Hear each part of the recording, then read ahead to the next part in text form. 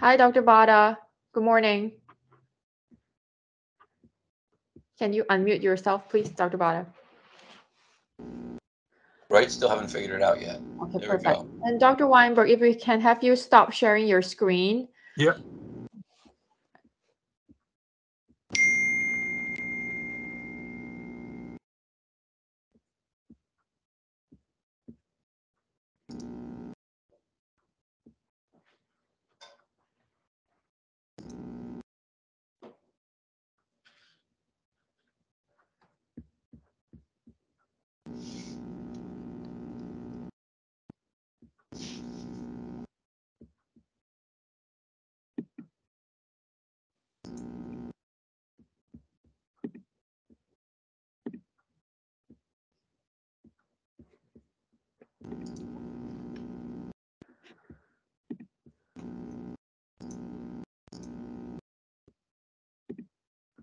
Oopsie. Are you able to share your screen, Dr. Bada? Not yet. You can still share. Let me try again.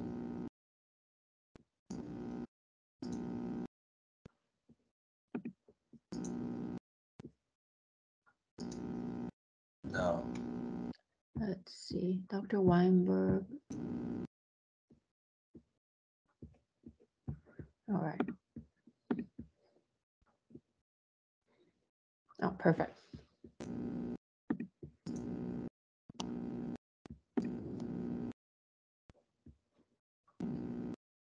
Sorry about that. Awesome. Not sure what that is.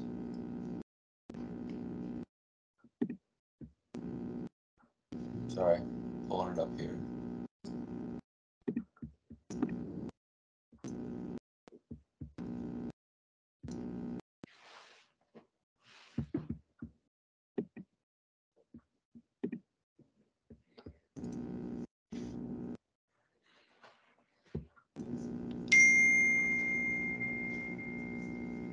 You should be able to share your screen now. Okay, I think it's loading right now. Okay. All right, everybody, this is Dr. Bada. Dr. Bada is a vascular surgeon. He is a graduate from Yale. He works with us at Waterbury Hospital and St. Mary's Hospital. Dr. Bada, everybody has their video turned off, but if you ask questions, we will unmute ourselves and participate. Oh yeah, that'd be great. Yeah, I've been doing this for I think the last 3 years, so it's been good. I always like the in-person ones, so still was getting used to the online ones. But I have more questions in mind, so feel free to just like type in things that you want to say, or go ahead and unmute and just like Sue said, and go ahead and talk about them. So this is the vascular surgery, all of it in an hour. We're not going to try to do everything, but, just, kind of get you in the mode of listening to some vascular questions and then just kind of guiding how to think about them. Because really with vascular, it's reconstructive surgery, as you can see the picture here. And so the same principles really apply to almost everything. So as long as you can think about it in the right way, you can answer most of these questions. It's only 4% of your of the category weight of your test, so maybe you can just kind of sit back and enjoy some of the pictures and some questions here. So this is the SCORE curriculum. I broke it down here into there's ultrasound, endovascular principles, and then there's arteries are too big for aneurysm or arteries are too small for occlusive disease, and you can see all sorts of diseases associated with each. We always ask a little bit about venous disease, and vascular access, and then kind of separately there's vascular trauma, which I'm sure you'll get in your trauma lectures as well, but we can briefly mention things and include in their fasciotomies. So vascular biology. So we'll start off here with a question about pathophysiology of cigarette smoking. What does it do? Does it decrease platelet adhesion, decrease permeability of the endothelium, endothelial damage, or increase nitric oxide availability? And if you just, it's basically endothelial cell damage. So You know, you don't really need to know that particularly, but just it shows that if you know the layers of the artery, you know that the first line is the intima, and that's what's going to be affected. So the intima, media, and adventitia. Most of you guys are familiar with that from medical school, but it is important because if you know the layers, then you can answer questions like this, which we get because of atherosclerosis and the stages of atherosclerosis. So it says, which of the following is reversible in plaque formation? Atheroma, fibroatheroma, fatty streak, or intermediate lesion. Um, and again, the first layer that's affected is the endothelium. That's the one that can be reversed, and that's fatty streak. And a classic picture of the stages of atherosclerosis, the 6 stages. We have to know them well. And it's really not until you get to atheroma, fibroatheroma, and complicated lesion that you start getting disease process in like the end organ. Ultrasound, you know, I don't think that they're looking for you guys to know the ultrasound specifics, but just that it is a good and useful tool in vascular. And if there are questions that ask about further testing, ultrasound is often the answer for vascular. So here's a good one. A 38-year-old woman presents with swelling in the left calf and ankle, worse at the end of the day. She has no swelling in her foot. She has sensation of bursting pressure in her calf with prolonged exercise. The lower extremity duplex ultrasound shows no reflux or obstruction in her femoral, popliteal, or saphenous veins. The most appropriate next diagnostic test would it be exercise ABI, segmental PVR, lymphoscintigraphy, or CT venogram? I really like this question because they tell you only what you need to know, and it's an interesting one. So just kind of picking through it and how you would read a vascular question. You know, young, 38 for, you know, it's vascular, so 38 is very young. So, and it's ankle swelling. That's worse at the end of the day. So first thing I think is venous. She has no swelling in her foot. So what does that tell me? Well, it's not lymphedema because that goes to the foot. So it's still likely venous. She has sensation of bursting pressure in her calf with prolonged exercise. That's called venous claudication. So still thinking venous. And now they show me the venous ultrasound. It says no reflux or obstruction. There's no DVT. There's no venous reflux. So now you have to think of the more unusual things that cause venous disease. Well, an ABI is arterial, so that's not helpful. PVR is an arterial test. It's not helpful. Lymphoscintigraphy is for lymphedema, so it's a CT venogram. And what are they getting at? It's Turner syndrome, which is a compression of the iliac vein from the contralateral artery. It has to do with the anatomy and the crossing of the iliac veins and arteries of the pelvis, but it does cause this syndrome, Turner syndrome, now predominantly treated with stenting. So the non-invasive criteria, like I said, they're not going to have you do the Doppler equation or any of that.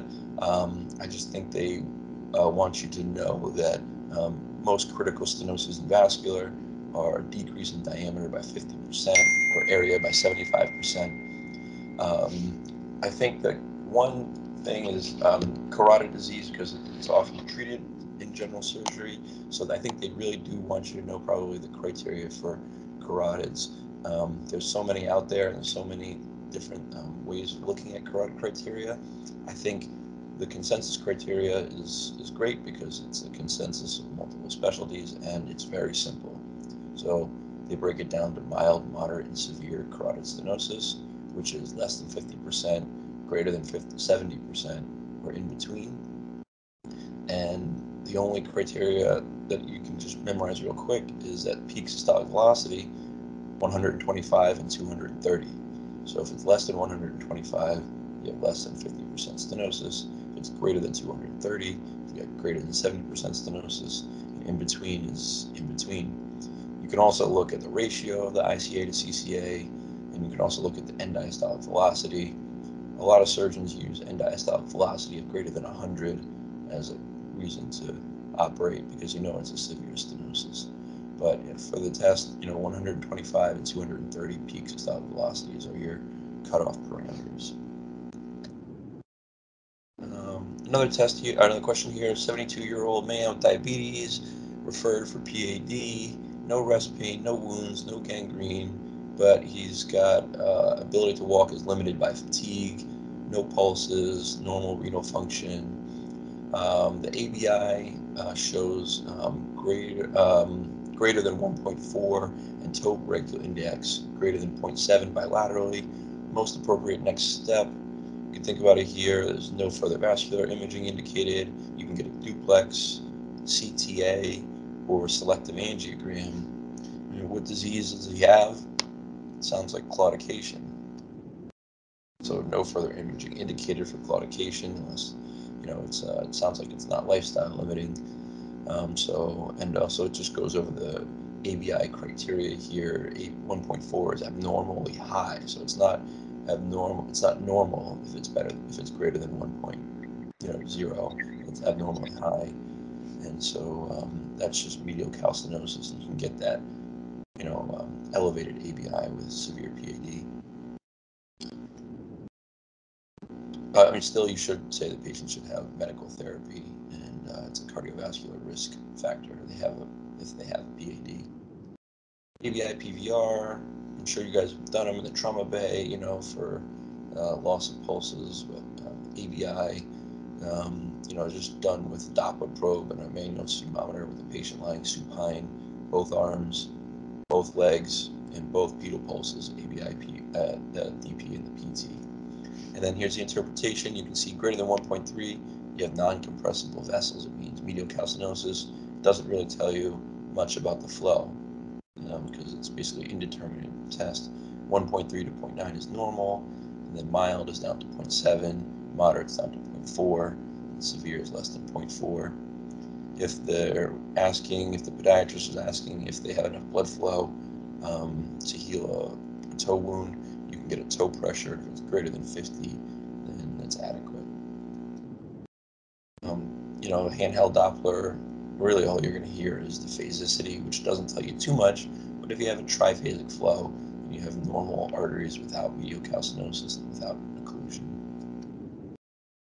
Duplex criteria, they have them for each part of the body. Again, I don't think that they're going to ask you this, but the renal artery peak systolic cutoff is 180 for critical, and the mesenteric arteries, the celiac is 200, SMA is 275. So there are numbers out there, so you can use duplex to find, stenoses, not just CTA. And then for endovascular intervention principles, it's minimally invasive, but it can be pretty invasive and cause a lot of harm. So this is a closure device here, probably the riskiest part of the procedure at the end when you put the closure device in. Here's one of these AngioSeal. It's a terrible device, and you can see some of the complications that I've seen from it. Anyway, here's the question here. Factor associated with a low risk of arterial access site pseudoaneurysm after an angiogram for intervention.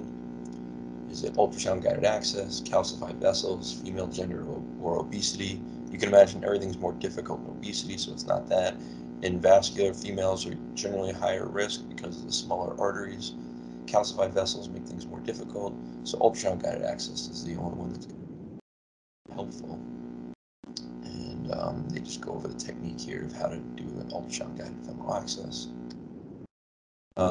So here is why you use ultrasound, and here's why you access over the femoral head. And you access the common femoral artery over the femoral head so that you can hold manual pressure. If you access too high, you will likely not see bleeding at the end of the procedure because all of the blood will go into the retroperitoneum, the massive retroperitoneal hematoma. If you go below the femoral head, you likely will see bleeding, but you'll be unable to stop it adequately, and you'll create a pseudoaneurysm just because you can't hold over the femoral head. And this picture here shows the green circles around the femoral head. You can see someone's access site here, and then you can see actually iatrogenic fistula into the femoral vein medially there. So that can happen. This is from a cardiology assessment, both arterial and venous access. They often need both. And here's a safety question about radiation. You're performing an angiogram. You want to You're standing next to the X-ray source. You want to decrease your exposure by a factor of 16. How far away should you stand? 2, 4, 8, or 16 feet. Um, decreases by inverse square, so it's 4. So anything, you want to, or any distance that you go, that distance squared is your decreased radiation exposure. So distance is really the best way to decrease your exposure. The ways to decrease exposure are, using shielding in the room and just not using as much X-ray, not just stepping on the pedal the whole time. And then there's also, besides radiation, the other dangerous thing we give in those procedures is contrast. So always looking for contrast nephropathy. If you see an AKI, usually in post-op day 3, it's likely related to creatinine, contrast use, which can be prophylaxis, some benefit from hydration pre and post. All right, we'll get into some of the diseases here. Aneurysms, there's an aortic aneurysm, pre and post repair. And that's what you see there in the middle. So risk factor, that's protective against formation of aneurysms. You don't think of many things as being protective. Male, smoking, it's likely not going to be smoking. Diabetes, you usually think of a bad thing. Doxycycline used to be prescribed for aneurysms, which show no effect. Diabetes, it's actually diabetes is protective against aneurysm degeneration. Very interesting. What is an aneurysm? Just a dilation of a blood vessel, 1.5 times the normal size vessel. Ectasia is when it's greater than 1 times normal, but less than 1.5, so it's an almost aneurysm. A pseudoaneurysm is just that, it's a false aneurysm. There's no arterial wall layers, it's just a contained rupture, usually in the subcutaneous tissues. And why do you get aneurysms? They're degenerative, multifactorial, infectious. Most of it is smoking, family history. Males are more predisposed to it than females, and they degenerate with time. And COPD is another independent risk factor. Natural history for a central aneurysm, as you know, is rupture. Peripheral aneurysm is actually thrombose and shower emboli. Here's the sizes and the natural history, and they figured out which size ruptures when. So we usually treat between 5 and 5.5. So you can see that's when the risk of rupture dramatically increases from 1% to 5 to 10%, which is set by the risk of open surgery. Back when they did those, predominantly the risks of open surgery were equivalent. They're about 5%. So that's why we did it. So when do you treat them? So we said for asymptomatic, it's 5.5 for males, 5 for females, or patients who have a family history or COPD, because they tend to expand rapidly or rupture with COPD. If they're symptomatic, they're treated at any size. If they're infected, you're treated at any size. Or if there's growth of greater than 1 centimeter in a year or 0.5 centimeter in half a year, you're treated at any size. You can treat aneurysms open or endovascular, and you want to assess for their comorbidities to kind of choose the best treatment for them. So here's a question related to aneurysms. A 70-year-old male underwent repair of a 7-centimeter aneurysm with aortobiliac graft, so open. He had loose bowel movement post-op day 1 with blood in it. Vital signs are 100.5, heart rate's 100, BP is soft, and his urine output has been 10 cc's an hour. His white count is 25,000. He underwent a flex sig for evaluation. Here's the image. You get a little general surgery here. You get to see this image in the flex sig. What does it look like? And what would you do for it? Well, emergent abdominal exploration, fluid resuscitation, anticoagulation, vancomycin PO. I think the vancomycin PO is trying to say maybe you don't know what a flex sig looks like, and this is pseudomembrane. This is not pseudomembrane. This is transmural ischemia of the colon. So emergent abdominal exploration. You can't really put a scope in and take a look because the patient just had a laparotomy from their open aneurysm repair. And so it's emergent abdominal exploration because there's this is a colon ischemia from an abdominal aneurysm repair. And why ischemia? Well, you can see here on the right the picture of an aneurysm repair. It looks like it's retroperitoneal. And you see the IMA there, and they've got the right angle around it, right? You have to ligate the IMA, and then do your aneurysm repair. Now, when you ligate the IMA, there's things that you should do. You should assess it. You probably have a pre-op CAT scan, but even still, when you ligate your IMA for an open aneurysm repair, you check the back bleeding. And if there's brisk back bleeding, it's okay to ligate. That means there's great collateral supply. If there's poor back bleeding, that means that the colon is likely dependent on that IMA flow. So you should reimplant the IMA at the end back into your graft. Picture on the left just shows the exposure. I love this picture from Wynn where the guy's gently picking up the duodenum and doing a little peekaboo for the aorta, but it's, that duodenum takes some abuse under the clamp. But you'll see the renal vein there, the left renal vein crossing the aorta, and that's your exposure for renal transabdominal. So those are the two exposures here on the left and the right, transabdominal and retroperitoneal. Just some considerations, for other complications of the clamp time.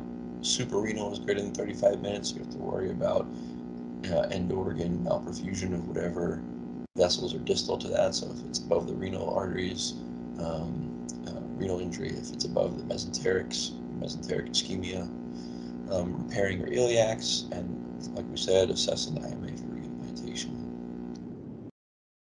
So open AAA complications, and this is for non-ruptured, is really 71% complication rate. Now some of those are pretty minor, but it is a pretty morbid procedure.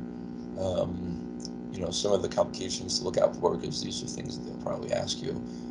Predominantly it's pneumonia, it's just respiratory failure, which is why sometimes a block is helpful. MI, bleeding, renal failure, colon ischemia, lower extremity ischemia, all that thrombus, sometimes when you clamp showers. And spinal cord ischemia is rare just for infrarenal. It's usually for thoracoabdominal aneurysm. Late complications, pseudoaneurysms, anastomosis becomes aneurysmal, graft infection, graft occlusion, we'll talk about that more later, renal failure. So we'll compare the two. Compared to open aneurysm repair, EVAR is associated with which of the following postoperative outcomes? Higher mortality, well, that's unlikely. You're not going to do a less invasive procedure for a higher 30-day mortality. Higher 2-year mortality, that's to be seen. You have to look at the papers to know the answer to that. Higher risk of late rupture and increased surgeon time in the lounge. EVAR's a lot quicker. The answer is higher risk of late rupture. The 2-year mortality is the same. So it's because, and why is it? Why is it that EVAR has rupture later?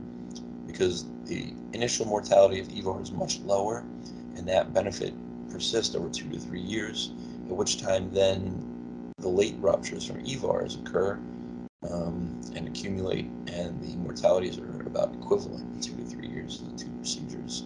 So higher upfront risk for the open and late risk for the EVAR. Why do EVARs rupture late?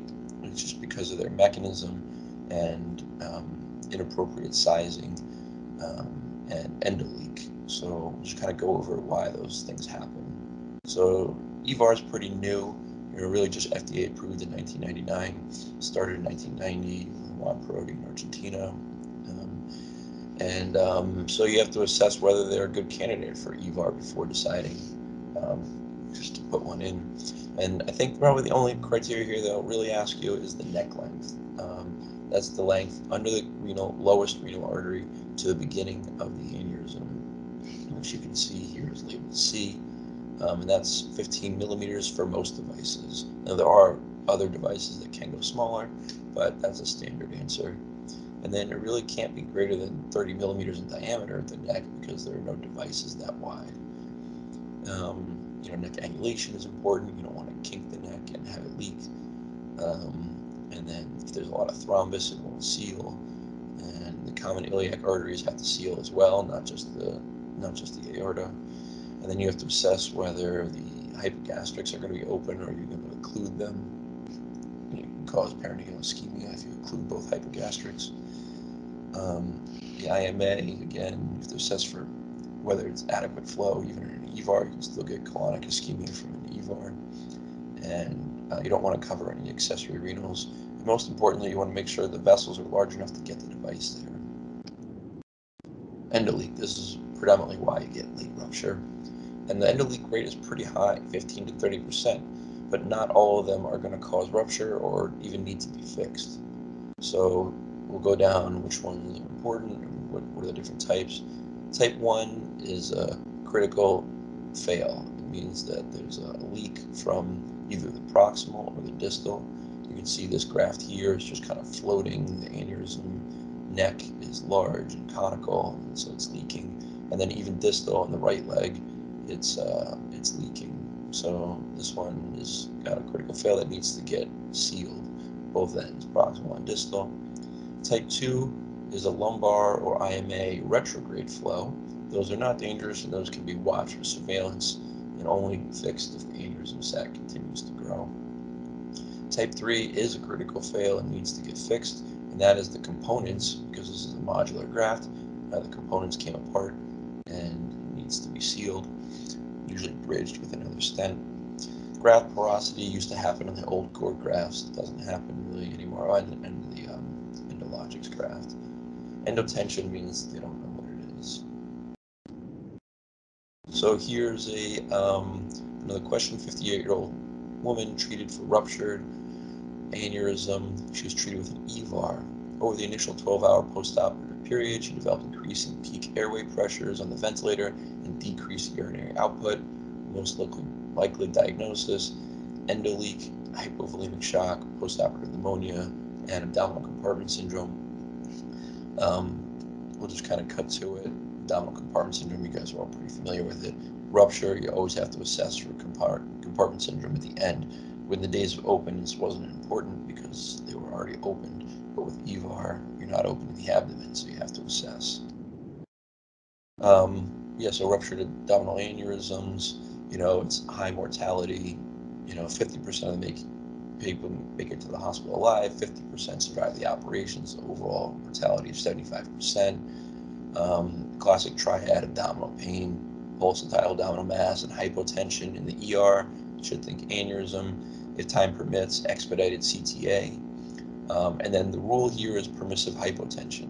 So, it's not to start transfusing, because with more bleeding, you're going to just be feeding this aneurysm and making them more coagulopathic. So it's really just transfusing if they're end organ malperfusion, such as usually confusion in the ER, and then you start transfusing. Stat to the OR: you don't intubate until you're ready to either make your incision, so that means prep and drape and lines and Foley and everything with them awake, or if you're going endovascular, you just do moderate sedation, or local really is all you're doing, and then you're putting sheath in the groin and putting an occlusion balloon in the aorta. Then you can intubate, because as soon as you intubate, the patient codes if you don't have aortic control. And then EVAR, you don't want to take the time for your traditional EVAR. You'll just usually do an aortouniiliac graft with a fem-fem bypass. And I put a picture here so you know what it is. It's a tube from the aorta underneath the renal arteries to one iliac, and then you plug the other side, and then you do a fem-fem bypass. And this avoids the time needed for cannulating the other limb, which can be time-consuming in an unstable patient. This is very quick. And the complications are near 100% from a ruptured aneurysm, and then assessed for abdominal compartment syndrome. Supraceliac clamp. I think this is just for you guys just to know it, because that's always your bailout for bleeding in the abdomen. But there are the steps there. You can always look at it later. I can send you the slides. Here's one a little bit different. 64-year-old man presents with acute onset intrascapular tearing back pain. Images are shown. What's the best initial management? Intravenous vasodilator, intravenous beta blocker, intravenous pain control, immediate endovascular repair. Well, the focus on blood pressure here in the first two questions should tip you off. Any vascular thing that's managed with blood pressure is usually dissection. That is aortic dissection. It's a type B. You can see the two lumens with the arrow there. That it's anti-impulse control. So it's not blood pressure control, anti-impulse, which means getting the blood pressure and heart rate down. Getting the blood pressure down and not the heart rate will make the problem worse. It will increase the impulse to the aorta. So beta blockers are the management. And I put in bold here, this is the criteria that you want to meet when you have an aortic dissection: heart rate 60 to 80 and blood pressure 100 to 120 systolic. So that's aortic dissection. You can see here, obviously the type A's are going to go to cardiothoracic surgery, and those are anything that go proximal to the left subclavian. And type B is anything distal, which can mostly be managed medically.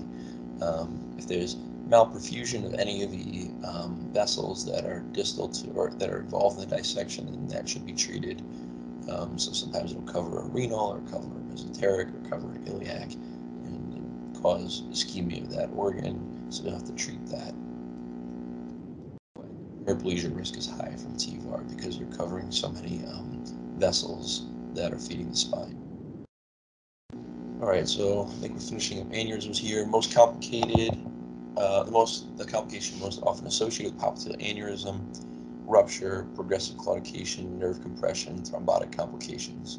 Rupture, it can happen, it's very rare. Like you said, progressive claudication, not really, because the vessel is just getting larger.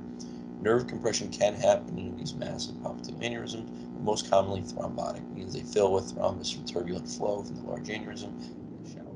Leg is actually a 50% rate of limb loss once these popliteal aneurysms become symptomatic, and that's with treatment. So pretty. When do you treat them? When they're greater than 2 centimeters, when they're asymptomatic. When they're symptomatic, you treat them, meaning there's distal emboli usually, and usually when these patients present, a cold leg with the popliteal aneurysm, you want to thrombolyse first because they've usually trashed all of the tibial arteries. So you thrombolyse, and then you can decide what to do then. It's usually a bypass. Thrombolysis followed by stent has poor patency, so it's usually thrombolysis followed by bypass. And just to know, if a patient has a popliteal aneurysm, 50% of them have an abdominal aneurysm and 50% bilateral.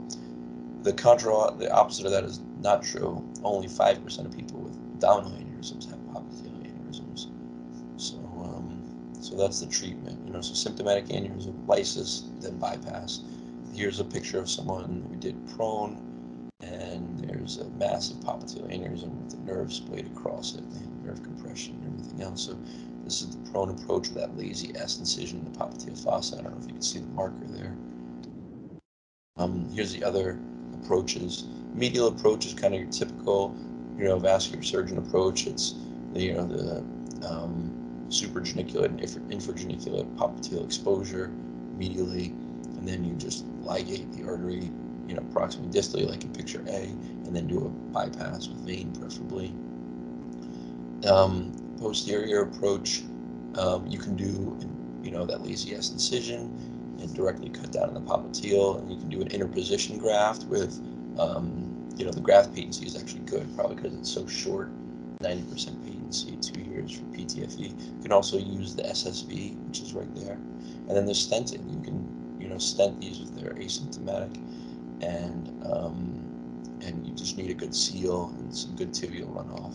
And you can put these flexible, self-expanding covered stents there. All right, moving on.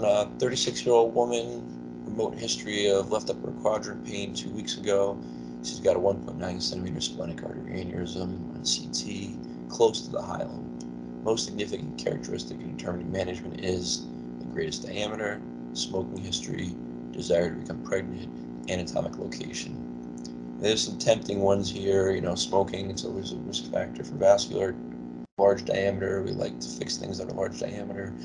Anatomic location close to the hilum, but really what it is actually desire to become pregnant. So splenic artery aneurysms have a very high rate of rupture, in women during delivery.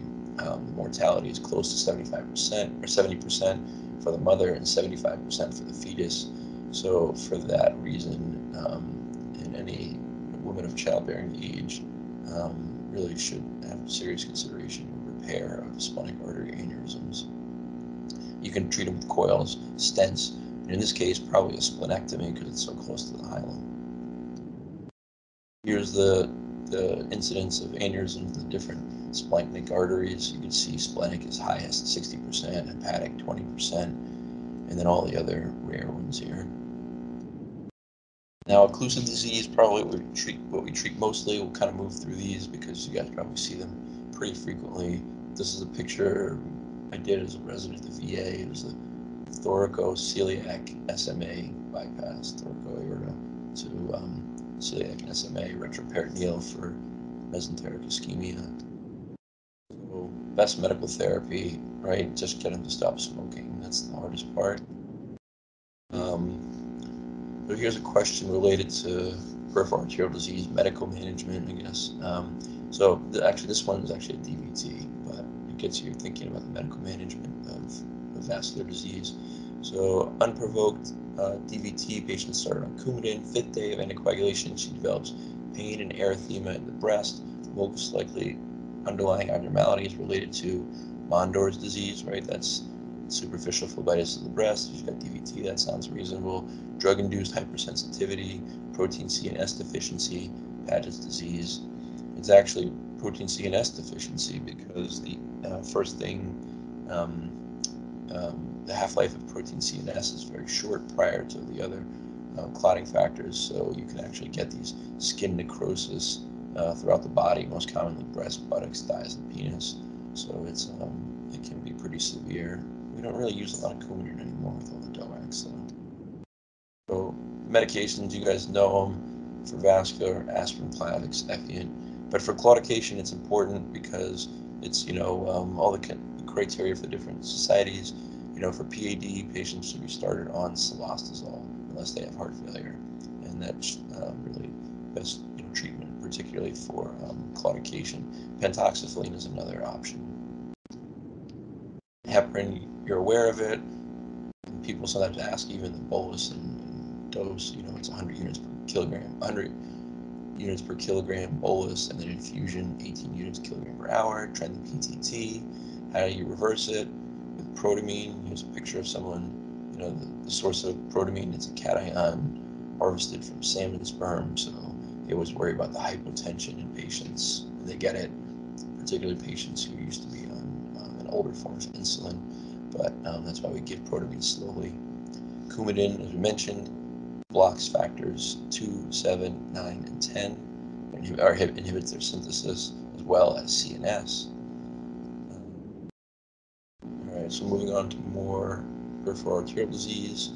This is a good question because it gets at shunting, which I think is almost always asked about.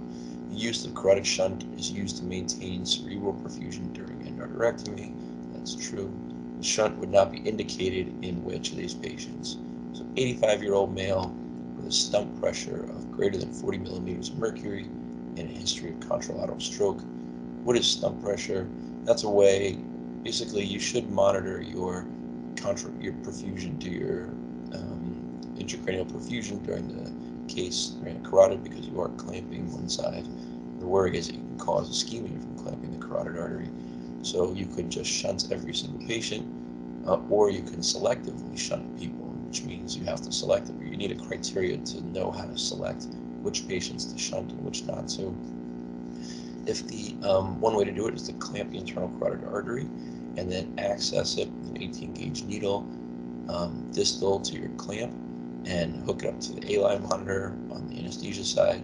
And if the pressure is greater than 40 millimeters of mercury, then shunt is not necessary.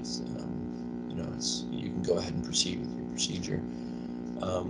The other way to do it is EEG. So here the next one, 85-year-old female, contralateral, less than 50% stenosis, and EEG suppression. That means that during the EEG you're getting slowing of the waveforms, and if that happens, that indicates cerebral ischemia, so that you should shunt that person. A 55-year-old male with a contralateral occlusion.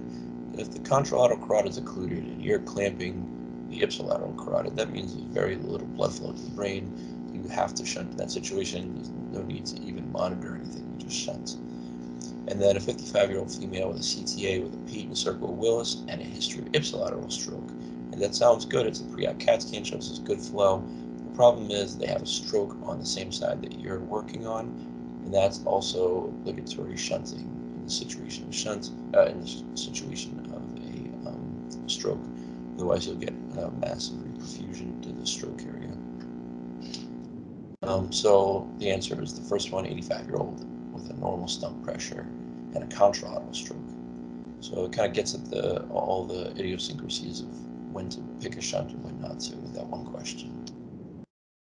Stroke, as you know, it's often caused by the carotid distribution. 50 to 80% of strokes are from the carotid. You know, there are some rare other reasons to have carotid stenosis besides atherosclerosis, FMD, Takayasu's, radiation arteritis. You know, special considerations, most of these are managed semi-electively or, you know, within 2 to 4 weeks of stroke. But if a patient has crescendo TIA or stroke in evolution or mobile thrombus, you might want to expedite your surgery. String sign is another reason to expedite it. If the carotid is occluded and there's really no surgery to do, it's already occluded up to the intracranial circulation, so no surgery needed for carotid occlusion. What can you do? We kind of talked about this. When do you treat?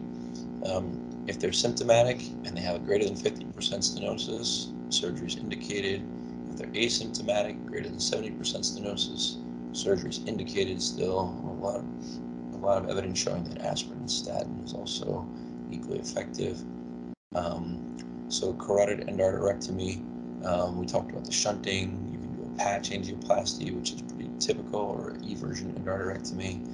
And then the numbers for the papers, I wrote here for carotid endarterectomy, 5-year stroke rate for medical management, or for surgery versus medical management.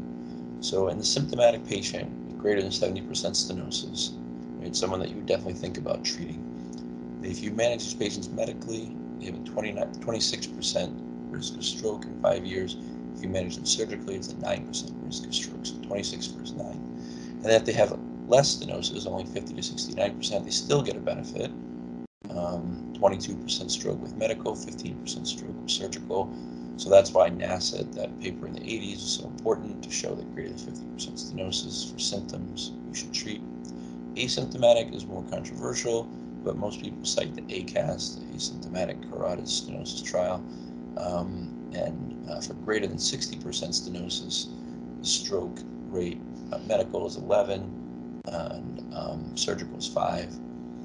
And carotid stenting, you know, the ways to do it: transfemoral, transcarotid. The key is that you use embolic protection, because there'll be emboli that result from the intervention and getting set up. All right, 68-year-old underwent a left carotid endarterectomy 5 days ago, had a right carotid endarterectomy just 6 weeks prior. Patients in the emergency room now came back with severe headache and 1 episode of left hand clumsiness. The risk factor associated with the clinical syndrome is smoking, diabetes, family history of aneurysms, severe bilateral carotid stenosis. So they're getting at, is this like a reocclusion of the carotid? You know, this is 5 days later. Is this emboli from the surgery 5 days later? Or is this an aneurysm that now you've revascularized and has ruptured, an intracranial aneurysm? Or is it something different? And yes, the answer is it's something different. It's specific to only carotids. And it's hyperperfusion syndrome. So severe bilateral carotid stenosis is the risk factor for hyperperfusion syndrome. It means that you're releasing, that you're increasing the blood flow to the brain by doing a carotid endarterectomy. And if people have severe bilateral carotid stenosis, the amount of blood making it intracranially now after surgery is increased. So you typically space these surgeries out 3 months apart so the brain could adjust to each of the surgeries. If you do them too close, what happens is the intracranial pressure becomes too high, and you get terrible headaches that then turn into frank intraparenchymal hemorrhage, and basically bleeding throughout the brain. And so the management is getting the blood pressure lower. Another carotid question. Patient after a carotid endarterectomy, patients noted to have drooping in the corner of the mouth. This is most likely is it an ipsilateral stroke, contralateral cerebellar stroke, injury to the marginal mandibular nerve, injury to the hypoglossal nerve. I'm sure most of you guys know it's actually just injury to the marginal mandibular nerve, not even transection of the nerve, because we often talk in the OR about not putting too much pressure on the mandible, because the fifth nerve, the mandibular branch of the fifth nerve crosses there, and it causes drooping of the mouth. This is usually just temporary and corrects. So it's not a stroke and not a reason to go to get open the carotid again. It's just nerve compression. So all the complications from stroke we've pretty much talked about already. Nerve injury, obviously heart attack, like any major vascular surgery, stroke, hematoma, hyperperfusion, hypotension, carotid patch infection. PAD, so claudication is, the benign form of cramping in the calves, you guys know. Rest pain is really the beginning of critical ischemia, and it's metatarsalgia, pain in the forefoot that's worse, and that's relieved with dependent positioning, worse elevated, and they have dependent rubor. And then ultimately tissue loss, which is ulceration and gangrene. The thing is, this is not a spectrum. People with claudication often don't proceed to critical ischemia. They're almost two different groups of people. People that claudicate, people with critical ischemia. 75-year-old man with left foot pain. His foot is cool, without pulses. He has normal strength and only minimal diminished sensation in his toes. He has a monophasic DP and a venous signal adjacent to this. This ischemia is classified by someone else took control, huh?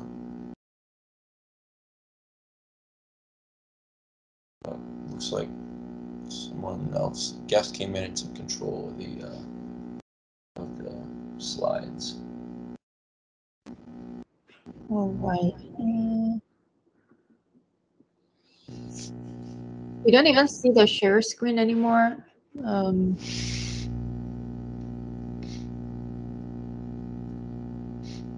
Can you try to share again?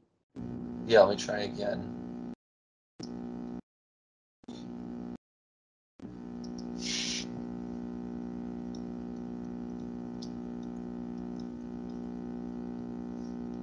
Okay, it's just loading.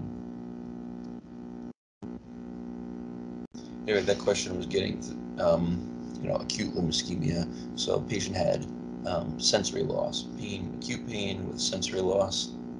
And that's Rutherford 2A. So we can go over the. Is it showing now? Oh, here it comes. So it's loading again.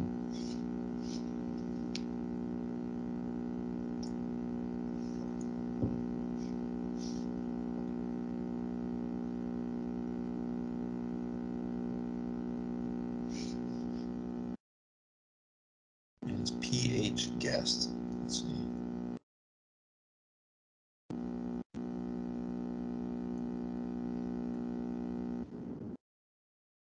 Okay, you guys can see it again, right? Okay. Yep. Let's just go back to that one.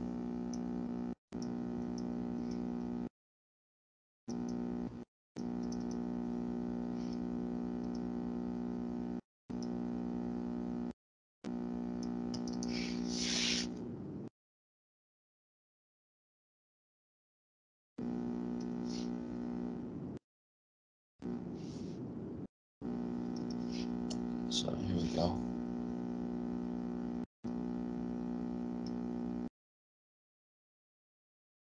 Okay, so here's the answer. Yes, so Rutherford 2A. So that's actually acute limb ischemia. So different than your chronic ischemia, which we were just talking about, claudication. Okay. So this is acute limb ischemia. It comes from arterial emboli. It can be most commonly it's from a ruptured plaque. Second to that is atrial fibrillation causing cardioembolic disease. And then you can also have blue toe syndrome, which can come from either the heart or the vasculature. And those patients typically have pain, blue toe, but they still have palpable pedal pulses. So treatment, all of these patients are heparin drip, and then you want to consider the source, and often either thrombolysis, thrombectomy, stent, bypass, or for Rutherford 3, acute limb ischemia, it's just primary amputation because there's nothing to salvage. So let's go over acute limb ischemia because it's important for you guys and also for the test. So Rutherford stage 1, limb is viable, there's just acute pain, there's no sensory motor loss, right? It can be fixed semi-urgently, semi-electively, almost within, a week. 2A is someone that has sensory loss, just minimal on the toes, no motor loss, right? That should be treated within 24 hours because it can progress then to 2B, which is then motor loss in just the toes with more sensory loss, usually on the whole foot and ankle. So that's emergent. 2B is emergent. 3 is really they have profound motor loss, profound sensory loss, and there's cyanosis of the leg. This is not a leg that can be revascularized. Usually people would die from the reperfusion if this leg was reperfused and it's still a non-functional leg. So that's really just, amputation when the patient is ready. So peripheral arterial disease, and then Rutherford also classified the chronic limb ischemia from 1 to 6, Rutherford 1 to 6. So 1 to 3 is just different severities of claudication, mild, moderate, severe. And then once you get to 4, Rutherford 4, that's rest pain, and then 5 is minor tissue loss, and 6 is major tissue loss. Oh, and claudication is benign, so it really doesn't need to be treated. Unless the patient, needs it for their lifestyle. 2-year, here's a question, 2-year primary patency of fem above knee pop bypass with an autogenous vein is equivalent to which of these? Homograft, which is, pretty exotic, PTFE above knee, autogenous vein bypass to the tibial and to the below knee with PTFE. It's actually the above knee bypass with vein and PTFE are equivalent. When you get below knee is when it really matters, and that's when vein is helpful. Aortic occlusive disease, often, treated with walk therapy, medical management. You can put covered stents. Aortobifem bypass is still the gold standard with even higher patency rates than that in 5 years in some reports. Iliofemoral bypass, if it's just isolated to the iliac artery. And then for a very sick patient, axial bifemoral bypass, it's really just, it's not a deep abdominal surgery. And then fem bypass, also very poor patency rate, 60%. So aortobifem bypass, you can do it end to end or end to side. The only situation you can't do end to end in is if someone has, picture number 3, both external iliacs are occluded, because if you do an end to end, you won't get any retrograde flow to the hypogastric arteries and buttock claudication, perineal ischemia. Infrainguinal occlusive disease, you guys see pretty frequently, probably common femoral endarterectomy, fem-pop bypasses, and then the infragenicular arteries. You really got to use single segment vein is the best. If there's no single segment vein, if you're talking about the distal popliteal and tibial vessels, then endovascular is equivalent to multi-segment and prosthetic, but really vein is the best if they have one long vein.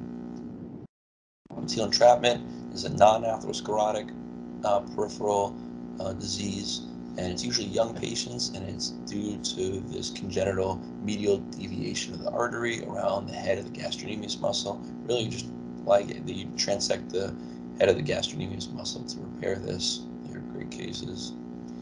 Compartment syndrome can happen after acute limb ischemia, and this is, how to release it. The dotted lines are where you make your incisions between the anterior and lateral compartments, and then also in the posterior, and then you go through the soleus and get to the posterior deep, and it's really a clinical diagnosis. It's a syndrome, not an itis. So, but you can put a Stryker needle in and measure the pressure, and if it's greater than 30 millimeters of mercury, then that's indicative of compartment syndrome. And it's really pain out of proportion with passive movement and loss of sensation in the first web space because that anterior compartment is so susceptible. How do we manage it? I think probably getting to the end of the time here, so maybe skip some of the questions. We know about compartment syndrome, amputations. I don't think there's really too much to go over here. Graft infections is really removing the infected material and then bypassing in a clean plane. And air on CAT scan is how you diagnose it. There's air in the aorta. Aortoenteric fistula is another graft infection, and difficult management, usually axial bifemoral bypass and explant of the graft and ligation of the aorta. That's a picture here of it. Thoracic outlet syndrome, a lot of questions on it. It seems like the question that is asked most often is about venous. I'll just go over that one quickly and then we can finish up. The venous thoracic outlet syndrome, so you can have compression of the nerve, vein, or artery, each causing a different problem. Venous thoracic outlet is usually a young, athletic patient who's got acutely swollen arm on one side, and it's painful. So if the question says pain, the treatment is first percutaneous thrombolysis, then you anticoagulate, and you do surgery. I wait for the inflammation to go down. I think the test says do it at admission. I don't think it's a good idea just because of the inflammation. But first is percutaneous thrombolysis, then first rib resection. If it's pain. If there's no pain, it's fine to do either way. You can do the lysis or you can just do the first rib resection. I think you can't do the lysis after the first rib resection because they just had open surgery. You can't give TPA then. Two approaches, transaxillary, how I do it, and supraclavicular the other way. And we'll end there. You guys can look up, I'll give you these slides, you can look at your own. All we have left is really fistulas, and there's really not that much to them. And then the vascular trauma, I'm sure you'll get some trauma.